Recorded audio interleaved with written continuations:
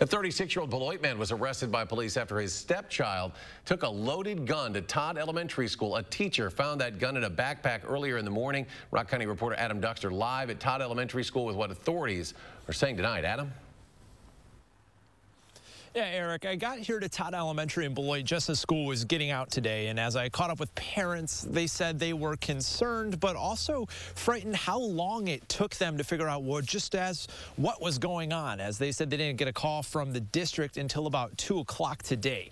Now, according to the Beloit Police Department, around 8 a.m. today, a teacher spotted a loaded gun in a student's backpack. Now, the teacher was able to take away the backpack, and the school called in the student's stepfather, 36-year-old Brian Walker, who was then arrested for leaving the gun in a place where that student could find it and bring it in. The parents I talked to today say this is definitely a scary situation, but they're glad that it didn't end up having a worse outcome. So I couldn't believe that how different the outcome could have been, you know, and thank God for the teacher that was alert and seen the gun, because we all could be standing here with a lot worse situation than we are right now.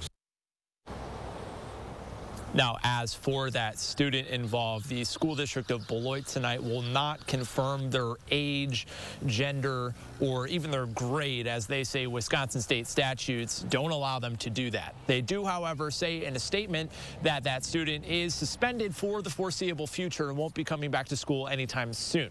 The school district of Beloit did not respond to our request for additional comment tonight. Adam Duxter reporting live in Beloit tonight. Adam, thank you.